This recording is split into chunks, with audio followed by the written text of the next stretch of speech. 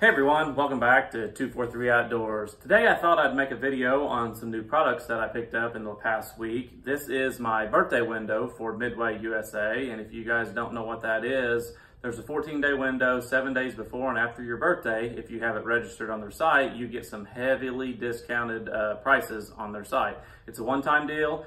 You can buy as much or as little as you want, but the savings is significant. So I saved around $110 on products that I bought, so pretty good deal. So I thought I would show you some of the stuff I picked up, and also picked up a couple things on eBay I thought might be useful. So I'll spin the camera around and show you some stuff. The first thing I picked up is this Lee press mounting system. It's the quick change system. I thought that would be a pretty good upgrade because I have my computer here, and that will allow me to remove the press and just have this bracket here. Before, I had this big piece of angle iron, which was very solid and it mounted very well. And I was a little skeptical on how solid this mount would be, but I'm pretty impressed. These back two bolts go through the top and have big washers on the bottom. This one here is a big lag bolt, and then I actually run out of lag bolts. So these are actually my leftover deck lag bolts. They're 3.5 inches, 1/4 inch. They held pretty sturdy, but these two go into the 2x4, and this one actually goes into the leg. But as you can see, it's very solid. So there was another reason I also bought it, is because I upgraded presses. This press is my original press that I started reloading with about 6 or 7 years ago. It's been a very good one. But however, since I've started casting bullets, I've started sizing bullets on this, and it's sized 5,000-6,000 bullets, and it's starting to get a little loose. So I figured it's probably time to upgrade presses. I still want to use this press. I'll be doing all my sizing and everything. But to show you how this works, I keep a screwdriver here, and we just got to loosen these up a little bit. You don't have to get them very tight to hold everything in place. Most of the time, actually loosening too will slide the press out, but we'll loosen this, and it slides out. So this will make this keyboard a lot more accessible, and if I wanted to, I could actually remove these brackets and just have this plate of steel.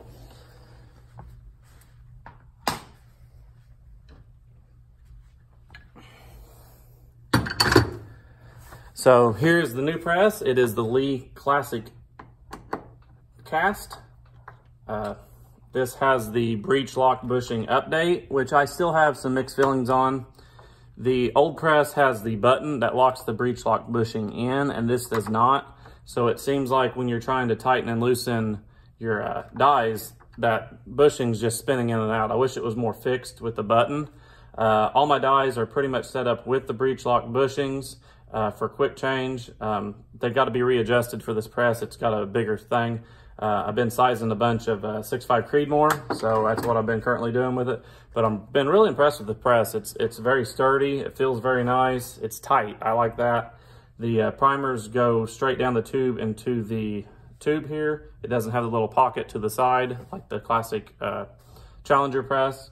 But I think this would be a pretty good addition to my reloading room. And the best thing about it is this press currently sells for $200 on Midway USA. I got it for $133, so I couldn't say no to that. Some of the other stuff I picked up was a Lee 45 caliber mold. I got a family member that has a pistol in this caliber, so I thought I'd go ahead and have this mold. It's the 4.52 200 round flat. Picked up some of these bushings. I like these for the Breech Lock Pro press, setting the dies up. These are about my favorite bushings. They're a lot better than the Breech Lock bushings. Picked up a couple powder pans. I have 2 scales. I kind of jump back and forth between. I thought I'd have 2 identical scales. And then I've been wanting one of these. It's a little anvil for the Hornady comparator set that clamps onto your calipers. I've been playing with this a little bit, and that's well worth its weight. It's a pretty nice upgrade. It sets the case really flat on it, and it's a lot easier to measure.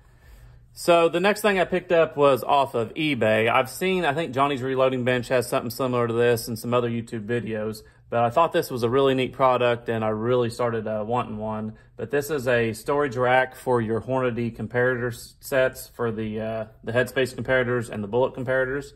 I found this on eBay. There's actually several options of different configurations depending on how many pieces you have.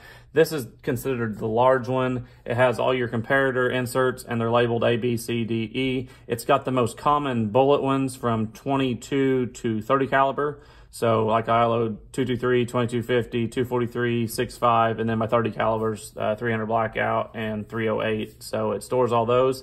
This one actually has a place to store shell holders. So that's part of the large system. I like that.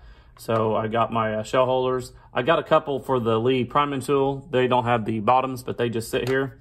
I thought that's neat. And then it's got some extra places, so you can put your little accessories. The little anvil I can just set in here. I've got a check weight here.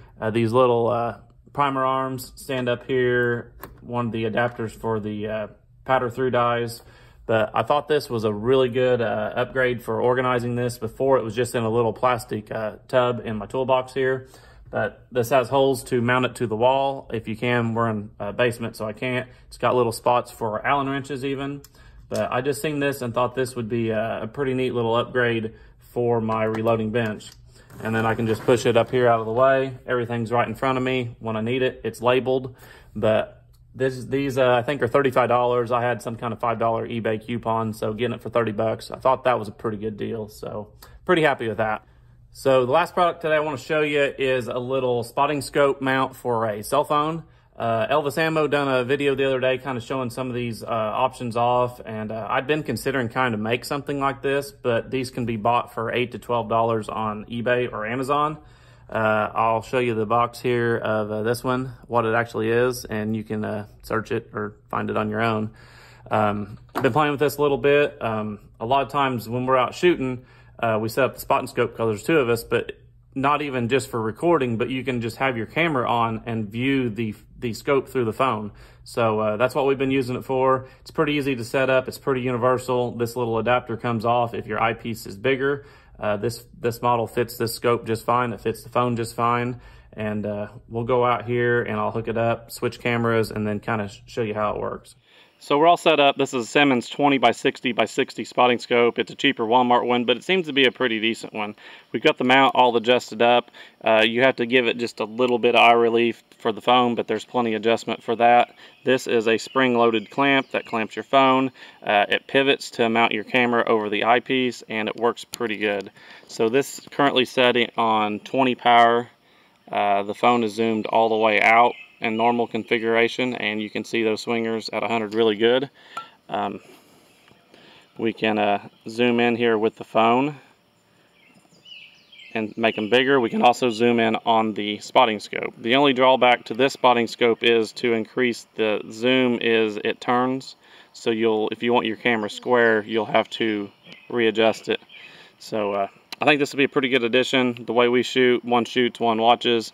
You can see bullet impacts at 100 yards very easily with this. We can also record if we want to make a video of a target cam. So for $8 to $12, depending on what model you get, it's a pretty good deal. So that's going to pretty much wrap up today's video. Just kind of wanted to show off some of the stuff I picked up, new additions to the reloading room. The only other thing I picked up a couple weeks ago was the NOE 310-135 round nose for the 300 Blackout. Kind of got this off Full Lead Tacos video on the evolution of the bunny fart. And this is an excellent 308 bullet. Been playing with it a little bit.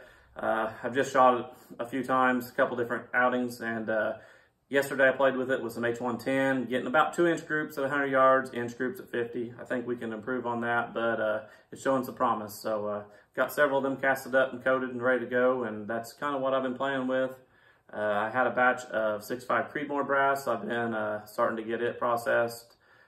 It's 100 rounds, and we finally shot the last of them, so it's one of them. We've got to get them clean and annealed and sized and trimmed and everything. I've got half of them done, but kind of been some rainy days, so that's what I've been working on down in here in the reloading room. So I want to thank everybody for watching, and we'll catch you in the next one.